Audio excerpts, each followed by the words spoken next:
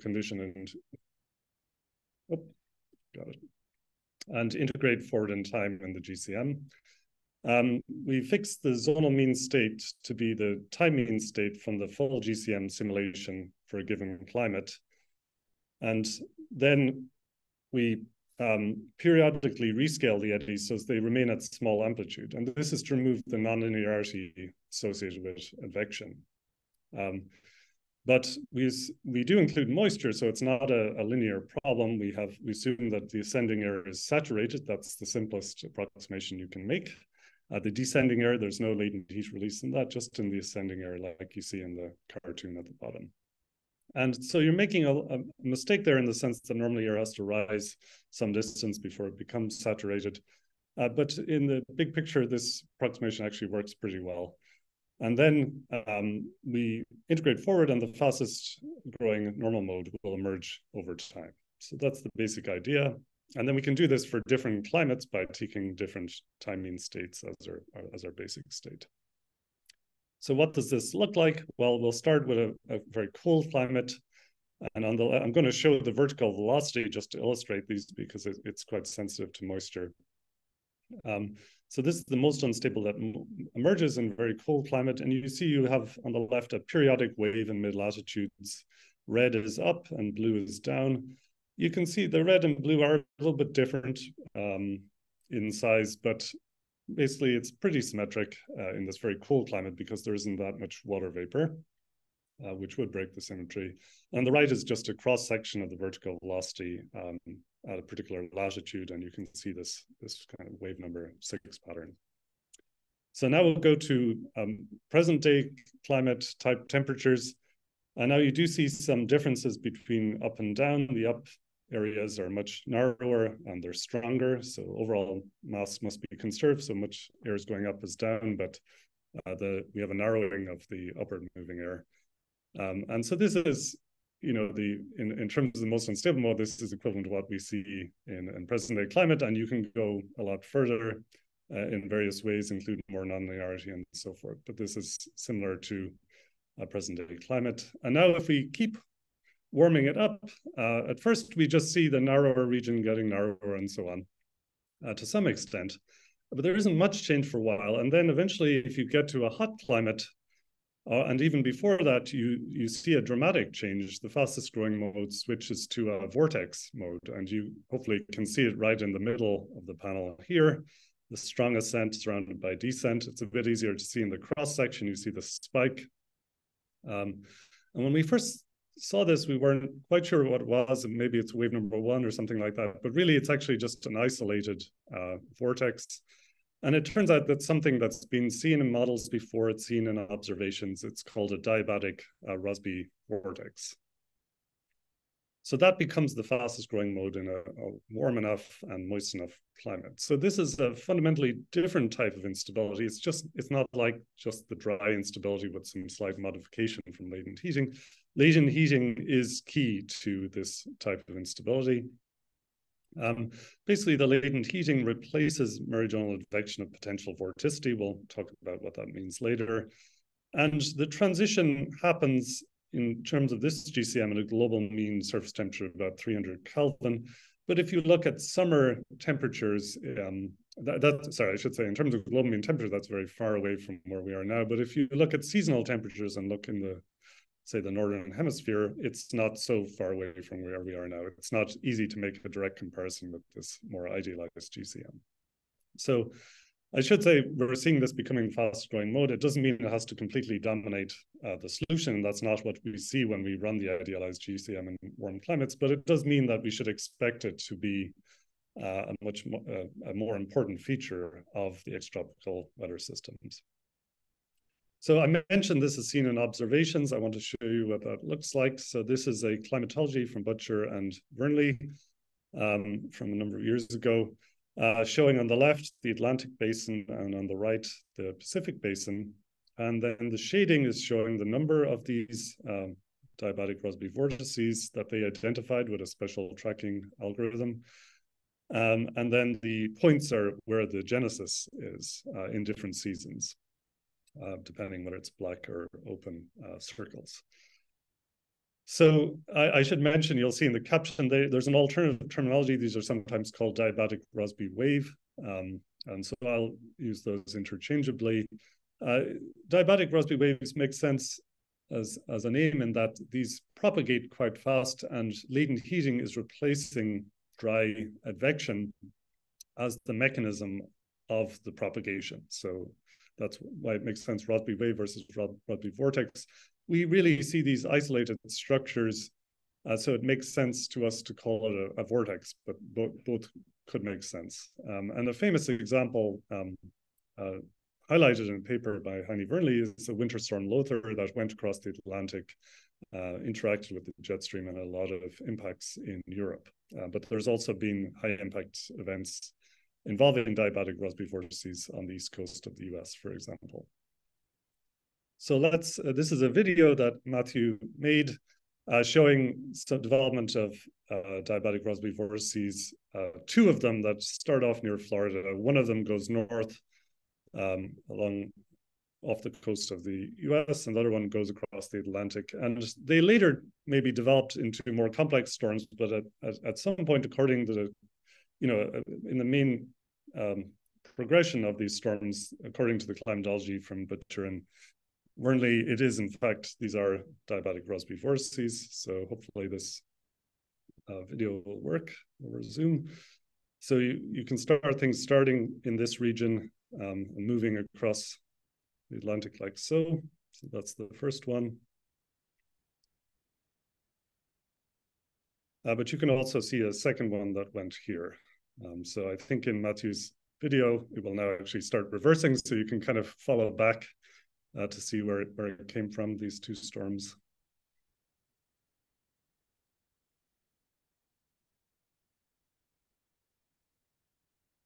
And then it'll go forward, and you may want to look at this other storm that goes up here.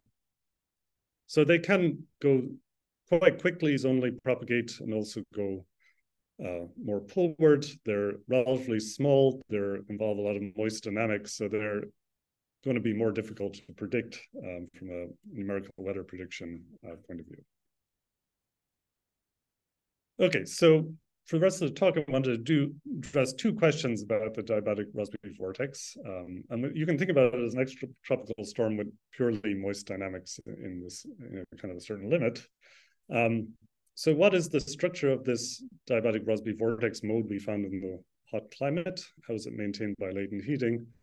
And then, our main point here is we have a new theory for the diabatic Rossby vortex that predicts its growth rate and length scale as a function of the climate state, by which I mean the temperature profile and the humidity. So I'll start with what is the structure of this type of storm. And I'll just give a brief refresher on potential vorticity, because I'll be using that a lot. And I know Sam Steckman talked about it in an earlier talk in this series. He was introducing a moist potential vorticity, or PV. Here we'll rely on the dry PV, but look at its sources and sinks from moisture. So potential vorticity, or PV, basically is a combined measure of the spin of the parcel of air in stratification, and it's conserved for adiabatic frictionless flow. So it involves the absolute vorticity and the gradient of theta, which mostly matters in the vertical. So the vertical gradient of theta is the largest part of that. So that's the first part. And then the second question is, well, how does latent heating affect potential vorticity? And the formula for it is given here. You can see it's proportional to the absolute vorticity, but it also involves a vertical gradient of theta dot. This is approximate, but this is kind of the dominant term. So if we have some latent heating represented by this cloud here, we'll tend to generate negative PV higher up above the maximum the heating, and positive PV down below. So this is a really key factor for considering how latent heating affects extratropical storms, or affects storms in general. So we can then go to our normal mode, that's a diabatic Rossby vortex in the hot climate. And what's shown here in shading is the potential vorticity versus longitude and pressure. And what you see, the basic features is there's a very large anticyclonic or negative PV in the upper, middle, and upper troposphere.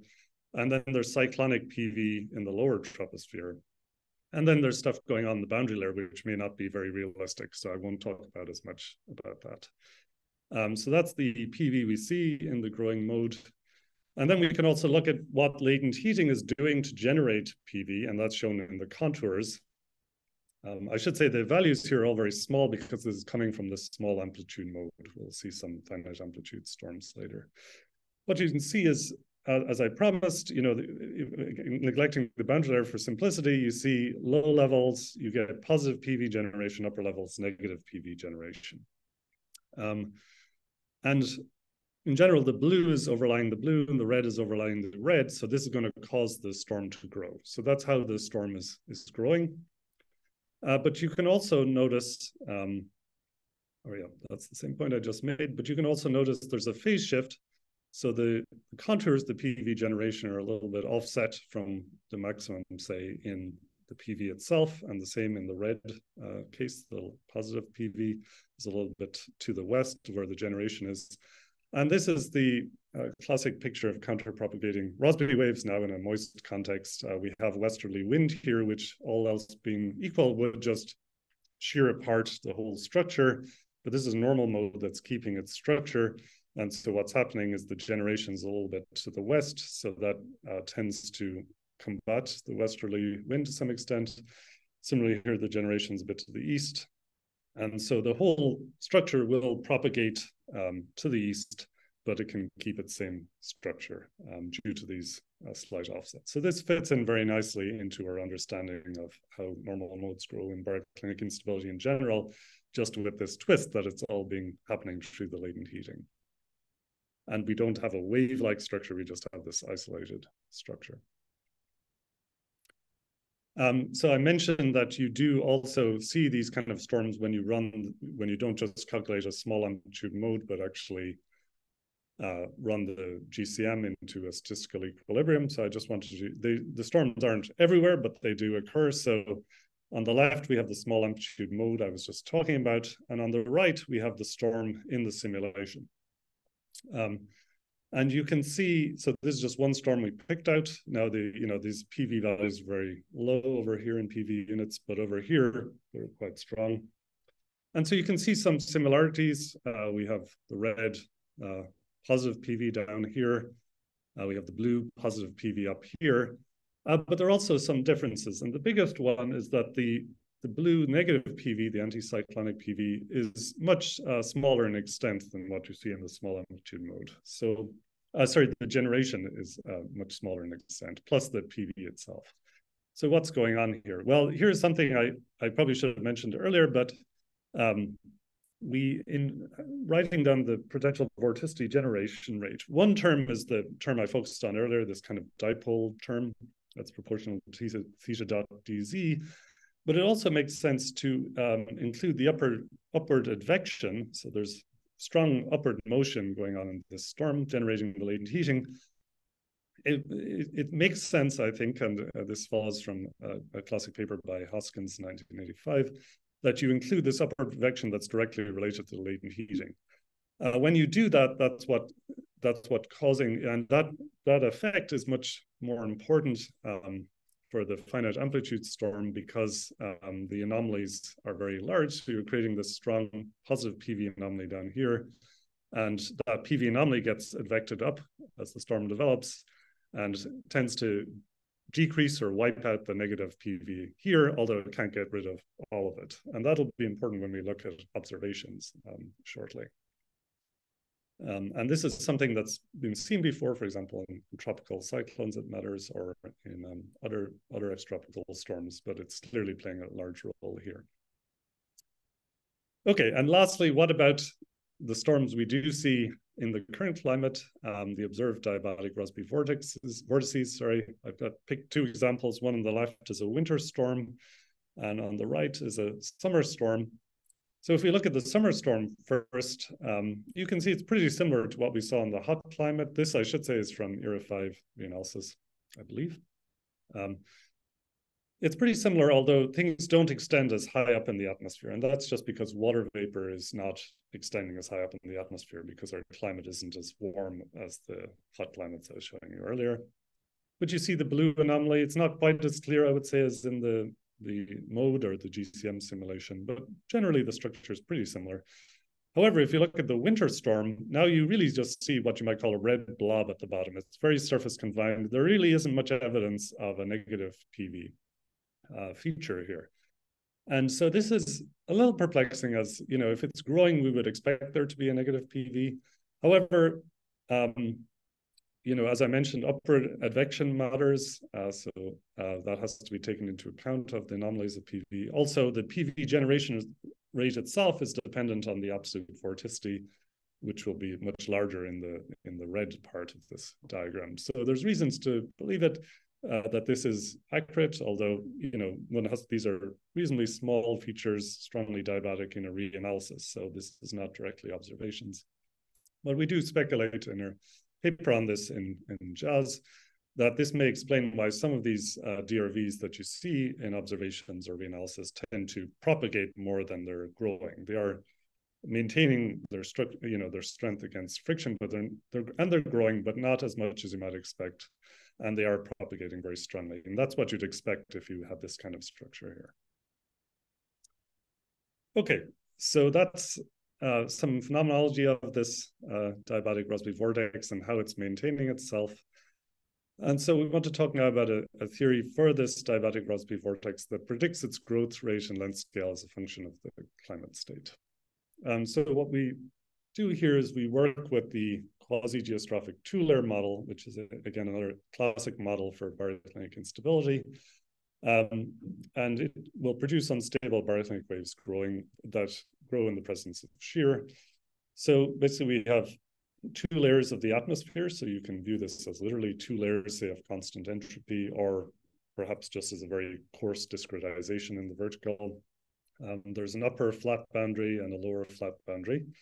And then there's interface between the two layers, which will denote its height, eta.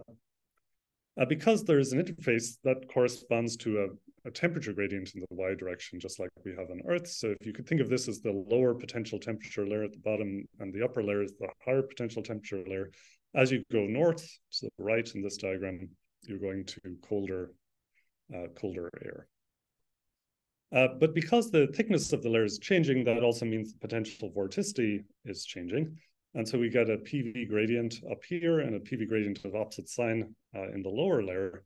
And it is the advection against those gradients that really generates the instability in a dry atmosphere.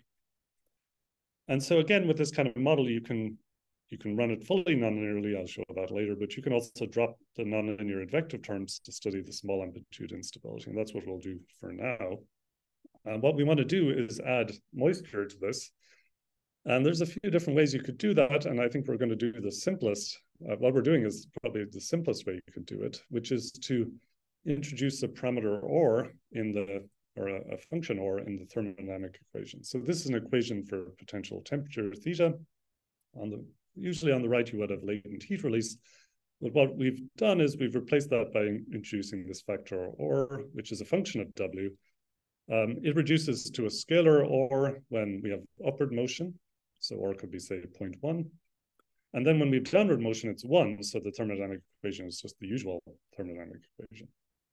And so you can think of this as reducing the static stability in ascent regions. And this was introduced in Emmanuel Fantini and Thorpe, which is a classic paper on moist baroclinic instability.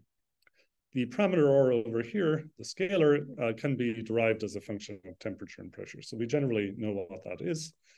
What makes this challenging mathematically is we now effectively have a nonlinear Heaviside function, which is nonlinear, and that means that or evolves with the flow, right? You have to know where you have ascent and descent.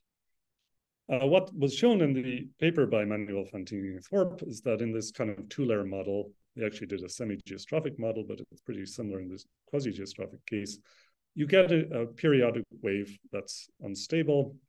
It has a faster growth rate than the dry model and a smaller ascent region than the dry model. So these were, you're basically getting a similar kind of wave, but it's been modified by latent heating. So we'd like to use the two-layer model, including latent heating, but get the regime where we get these diabatic Rossby vortices. And that is a little bit tricky in a two-layer model because you only have the two layers. But what we saw earlier is that the diabatically generated potential vorticity anomalies, that is the ones from latent heating, they're occurring in the interior of the atmosphere. So really what we need is a model for the interior of the atmosphere and something that's less focused on the boundaries. And it's hard to separate those two aspects in a two-layer model. Oh, sorry, I had one more slide I wanted to show you. I just wanted to show you how this parameter OR varies over the seasonal cycle in the current climate. This is from reanalysis. And what you can see is that, or it has to be between 0 and 1. If we look at the northern hemisphere, it's maybe 0.45 in winter, and it gets down to about 0.1 in summer. Southern hemisphere is a smaller seasonal cycle, but again, OR is lower in winter. So that means, it's lower in summer. So in general, summer is hotter, more water vapor, more latent heating, so we expect OR to be lower, and that makes sense. If you go to a very warm climate in mid-latitudes, you actually approach the limit of a moist adiabatic stratification, which is the OR tends to 0 limit. So the OR tends to 0 limit is quite interesting, both for summer in the current climate and also for thinking about climate change to a warmer climate. Okay, so how do we make this a model for diabatic Rossby vortices? Well, what we do is we take the simple approach of tilting the boundaries.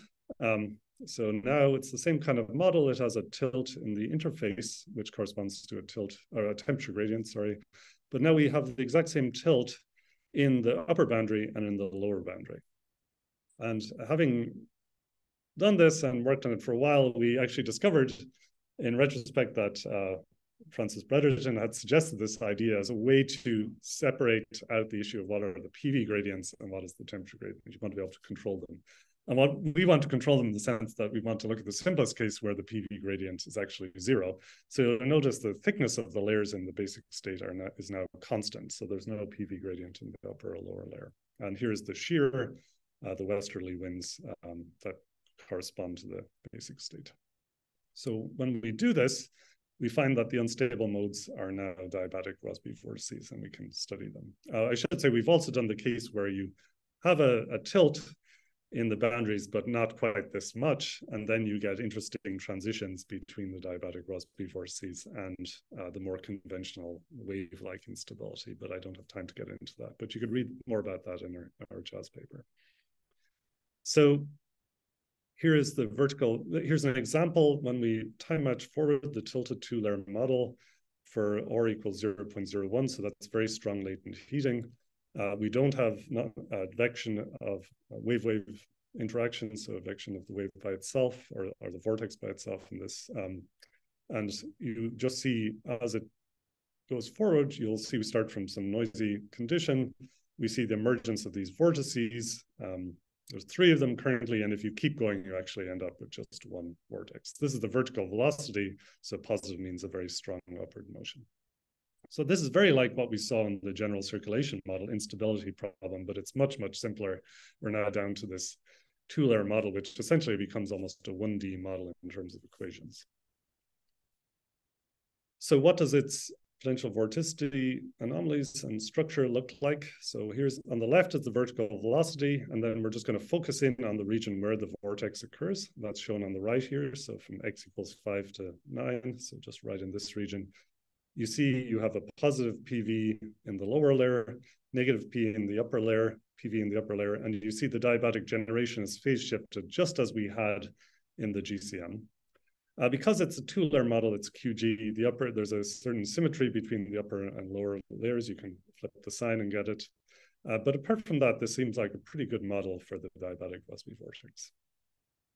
So just the mechanism of growth is very similar to what we saw earlier. We've got latent heating where there's upward motion, negative PV generation above, positive PV below, which generates positive PV.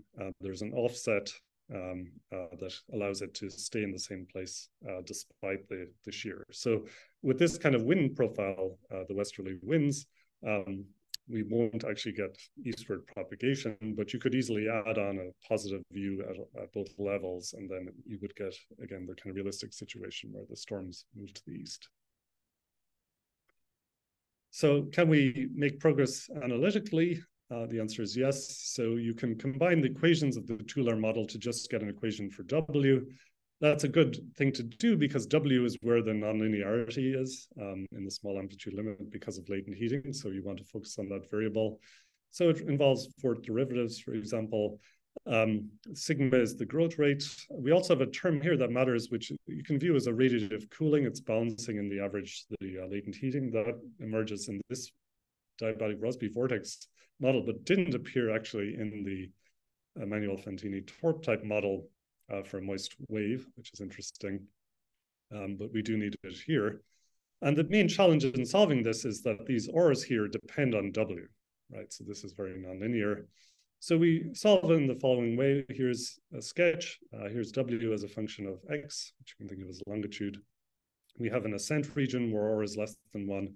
We have a boundary at X equals B between the ascent region and the descent region. And then in the descent region out here, we have or equals 1. And then, you know, you can think of this as being having symmetry about the X equals 0 line. So we only need to solve one side of this vortex. And so at the boundary, you have to be careful to enforce the right matching conditions between the ascent and descent regions. Basically, we require a continuity of certain derivatives. And the other tricky thing about this technically is that we want to solve in the limit of a large domain. So it's an isolated vortex, but we take the limit of the domain size going to infinity. And it turned out to be very important to do that in just the right way to take that limit so you get correct mass continuity or mass conservation. So we can then derive a dispersion relation relating the growth rate and the length scale to or. That's what's shown here. The Ks are kind of like wave numbers. We're not assuming any kind of sinusoidal or exponential structure, but yeah, that's you get these Ks, which you can think of as being like wave numbers that appear. So this can be solved easily numerically to find the growth rate and the length scale. This closed form can be solved to find the growth rate and the length scale. But the to get actual explicit analytical expressions, you can look at the kind of interesting limit of or tends to 0, right? So you can think of that as the warm climate limit or a very hot summer limit. And so that's when latent heating really matters a lot. So here are the results for that. So as or tends to 0, on the left, we have the growth rate of a dry wave, no moisture at all. In the middle, a moist periodic wave where we do have PV gradients in the model, so it's not really the interior of the atmosphere. And that's what Manuel-Fantini-Thorpe found. And then, and Pablo Zorita-Goter also had a very nice paper on this. And then on the right, you have the diabatic Rossby vortex. The top row is the growth rate non-dimensionally, and the bottom is in using a deformation radius and the shear, a reasonable shear to give dimensional values. So for a dry wave, it's 0.5 per day. Moist wave, it's larger, 1.28 times per day. And then a DRV, diabatic Rossby vortex, is nearly 2 per day. So it's much faster. So basically, the way to think about it is going from the dry to a moist wave. In this very moist limit, you get 2.5 times the growth rate. And then if you go to a diabatic Rossby vortex, you get another 1.5. So the DRV relative to the dry wave is 3.75 times faster in its growth. So we think this overall picture is consistent with the emergence of the DRV as the fastest growing mode in the warm limit of the GCM, because that is the structure, baroclinic structure that grows the fastest in that limit. You can also look at the length scale, and what we find here, and here it's going to be the length scale of the ascent region. That's the simplest thing to compare across the different types of disturbances. And what you see is basically in the limit of or tends to 0, very strong latent heating, the moist wave and the DRV have the same length scale, but they're much smaller than the dry wave. And as or tends to 0, the length scale actually goes to 0 in this model. So we're just giving you a ascent length in kilometers for or a particular very small value or 0.01. So we think other things may come in to limit the length scale, but we get length scales about 200 kilometers for the DRV in that limit. One interesting question is, do you always get diabatic Rossby vortex solutions? Well, according to this model, no. If you look at the growth rate now solved numerically from the dispersion relation as a function of OR, you can see it increases as OR becomes smaller, stronger latent heating. But there's also this singular point here at 0.4 where the solution breaks down. If you look at the length scale, it just goes towards infinity as you get to that point. And so basically, if you look at the equations, you can see what's happening at OR equals 0.38.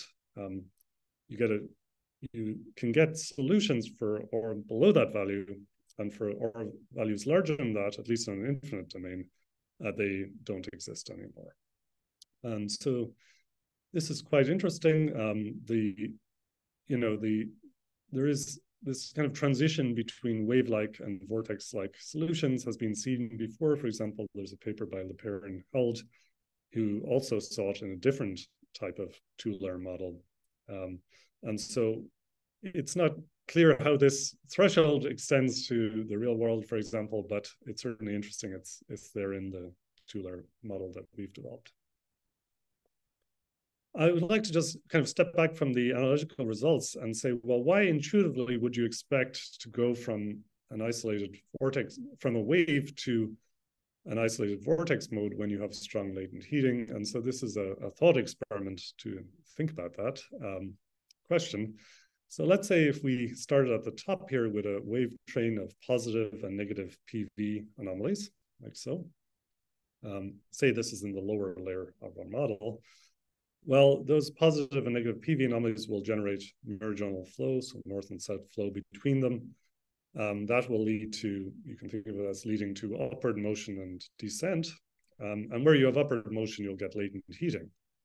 But we saw earlier that latent heating will generate positive PV anomalies in the lower layer, but not negative PV anomalies, at least in the simplest case. And so those positive PV anomalies will tend to get amplified, and the negative anomalies will be weakened by this process. They're not zero, but they'll be weakened. So if we idealize this as showing just all positive PV anomalies, that's what you might end up, at least in an unstable mode. At the bottom, we have the alternate case where we just have one positive PV anomaly. And the question is, which will grow faster? Well, the series of positive PV anomalies has the unfortunate characteristic that between them, the induced flow from each of them tends to cancel out in terms of the meridional flow. And if you think of meridional flow being related to upward motion just by an isentropic upglide type of hypothesis, then this kind of situation is going to not lead to a strong upward motion as when you have just one vortex on its own. And so this argument suggests that an isolated anomaly is going to be the fastest growing mode of the system when latent heating is dominant. And it basically comes down to the fact that latent heating is generating PV of one sign in the lower layer and PV of only one sign in the upper layer. Whereas meridional advection, say in a dry wave, could generate PV anomalies of both signs in a given layer. Okay, lastly, I want to show some examples of when you run this tilted or untilted, actually gives somewhat similar results in a tilted two-layer model with strong latent heating. So on the left, I'm showing the vorticity, relative vorticity in the lower layer, a snapshot from a simulation. So we're not talking about unstable modes anymore, just running it forward with drag and radiative cooling and so on. And what you see is you have waves and maybe vortices in this dry limit.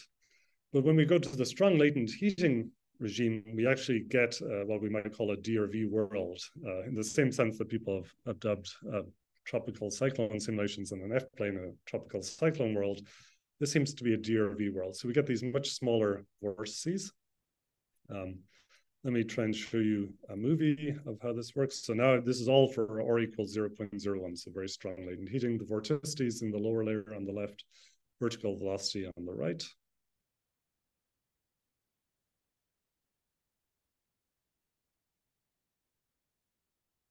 So you see the formation of these spikes in vertical velocity. They almost have these trails behind them. You can see these stronger red anomalies here to the left, and generally small-scale vortices. We know these are diabatic Rossby vortices because we've made composites of them or looked at their structure in detail, and that's what they are. You'll notice that they're propagating northward. Let me just show you that again. Go back.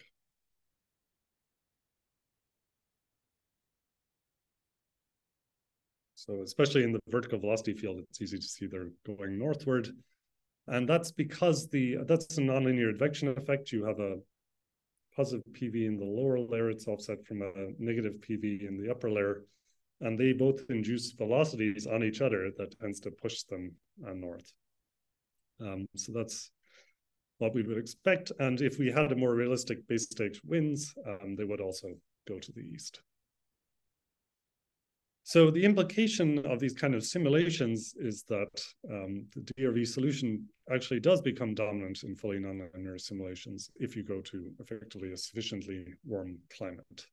So we don't know, we know that's not quite what happens in the GCM. There might be more DRVs, but they might be stronger, but they're not dominating the flow. And so we think this is probably a difference between QG equations and primitive equations, depends on the Rossby number. And so there's a very interesting question, which Matthew and I are looking into as to how, as you vary Rossby number, which type of solution is the one that emerges. Okay, so to conclude, we've talked about these diabatic Rossby vortices in the present and hot climates.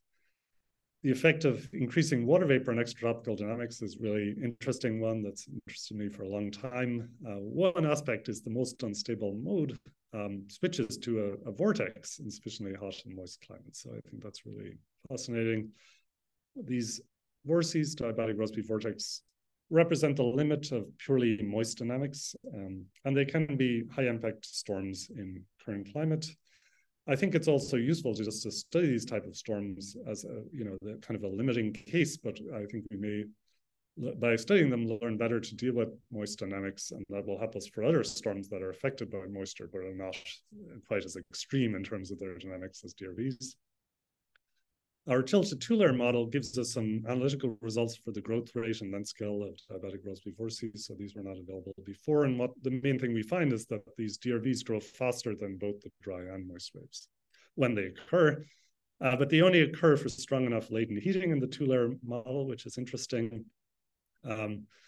And so this preference for vortices over waves with strong latent heating, we think results from single-signed PV generation from the latent heating in each layer, as we illustrated over here. I think there's a lot of open questions in future work. So these DRVs in our current climate only, preferentially occur in certain seasons. They have hemispheric differences, seasonal differences, and we've got this growth rate. So there's been a lot of work in the past about trying to explain the distribution of storms, where storms grow, how fast they grow, using simple theory like the ED growth rate. So can we use this kind of theory to predict seasonality, geographic variation, climate change variation of diabatic Rossby vortices? And one interesting question is there a link to polar lows? Some polar lows look like moist baroclinic instability, not all. And so that could be an interesting thing to look at also. I mean, I think a big question is, does the frequency or strength of diabatic Rossby vortices increase as the climate warms in simulations and observed trends? We're looking into that. On the simulation side, it also would be interesting to look at it in observations. So, for the simulations, looking at more realistic simulations in summer, for example. And then I think theoretically, we still need to build up our understanding from two-layer QG theory, which we've got a theory for, to primitive equations, maybe semi-geostrophy in between as well could be interesting, and to observations. So we have some understanding, but we need to expand over a hierarchy of models and observations. Okay, so thank you very much. I will finish there.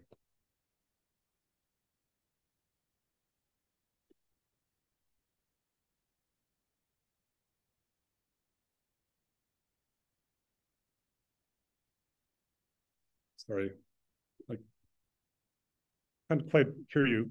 I don't know if it's just me.